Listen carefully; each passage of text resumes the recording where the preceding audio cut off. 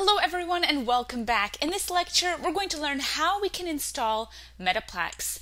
Metaplex comes as a command line tool, so that way you can then build and control a candy machine or use other Metaplex programs. Metaplex, the command line tool, is distributed in the Metaplex GitHub repository. So our first step is going to be to clone the GitHub repository. Then we can install the dependencies that we need. So if you want to find all of these commands and copy them, then just go to the source files for this section. Otherwise, I'm going to show you all the commands to type in. The first command we need is git clone, and followed by the link to Metaplex, and then the location where we're going to clone into. So in this case, we're using git, the command line tool. We're using git clone, which means we are cloning a GitHub repository. GitHub is a popular website where developers will put projects and also companies will put projects, like Metaplex Studios has put Metaplex onto GitHub, so you can clone it, which means copy it, from GitHub onto your computer. So this is the link you have to use to get Metaplex, and then you specify where on your computer. So in this case, we are cloning into the current folder, into a subfolder called Metaplex. So my current folder is just my computer's root folder, and I'm going to clone it into a new subfolder that will be created called Metaplex. So then you hit enter and the command will be executed. We are cloning into my root user/Alex, my root folder on my computer, /Metaplex. So that means a new subfolder has been created, and inside of that subfolder, I am going to get a clone of Metaplex from GitHub. So you should see this success message. This will create a folder in your home directory with the latest code from the GitHub repository. And you can see it by going into your root user folder and then going into the Metaplex subfolder, which is a new folder that has now been created. So here we have some hidden files. We also have some metadata. We have documentation, JavaScript, and Rust, which are all folders that are part of Metaplex. So now we have access to Metaplex on our computer. So coming up next, we're going to install Metaplex dependencies. So we go back into the terminal. Make sure you're not inside of the Metaplex folder. Make sure you're just on the root of your computer. Here we're going to install dependencies for Metaplex. So we're going to use yarn for the installation and use yarn install cwd followed by the location of the dependencies, which is going to be in Metaplex/JS.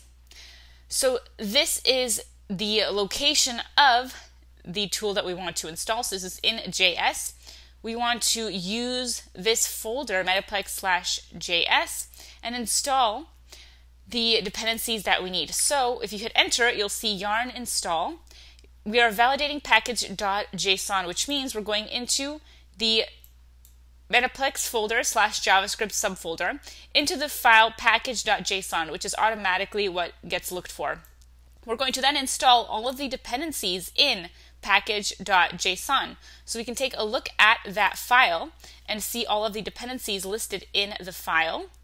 For that, you can scroll down to dependencies and dev dependencies. So we're going to be installing all of this to use Metaplex, cross-env, React, all of these helper or dependencies for Metaplex to work. All right, so once that finishes, you will see a success message. Don't worry if you see warnings, those are common. So just give this a minute to install all of those dependencies. Then you can check that you have everything working. You can check that you have Metaplex installed with the dependencies as well by trying out a candy machine command. So you now have access to Metaplex candy machine as a command line interface, which means you can interface with the program via the command line. And you can check that you have everything installed by running a candy machine command.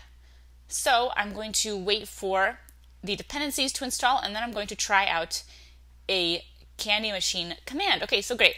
This says done, which means the installation of the dependencies is complete. The dependencies are helper packages that Metaplex needs to work.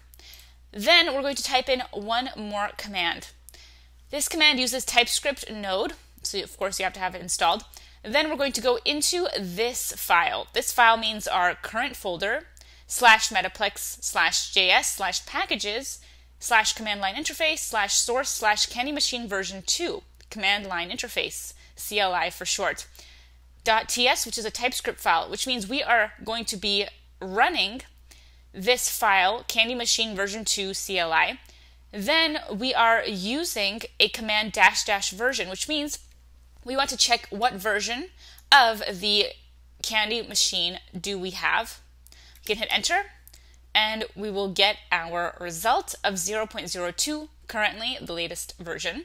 If you see the version, that means you have Metaplex installed and you have dependencies installed, which means you have Candy Machine working. So that is how you can install Metaplex, which includes Candy Machine and other programs part of Metaplex as well. Congratulations everyone, and I will see you in the next lecture. If you liked this video, then go to training.mammothinteractive.com. We have tons more content on blockchain, web development, machine learning, and much more.